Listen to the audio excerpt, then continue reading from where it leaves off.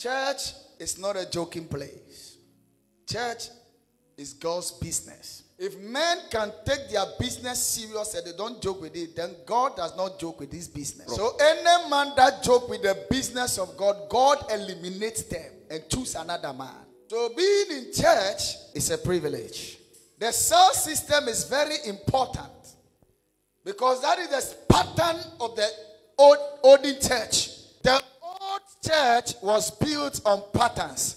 You see, when you are building something and you don't build according to the old pattern, you miss it. So Jeremiah the prophet said, go and ask of the old path and use that path because that is the path to life. Church is a living organism. It will surely grow no matter what. Every church you see, no matter how small it is, it will grow. So when you see a church start in a corner, don't mock them. You end up after 5 years, after 4 years, laughing at yourself.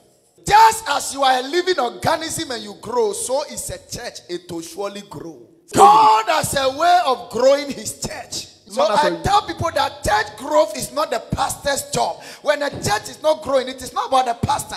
It is about God because he brings the increase.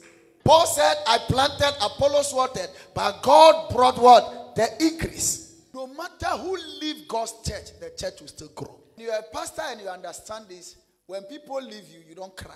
You don't go around begging them.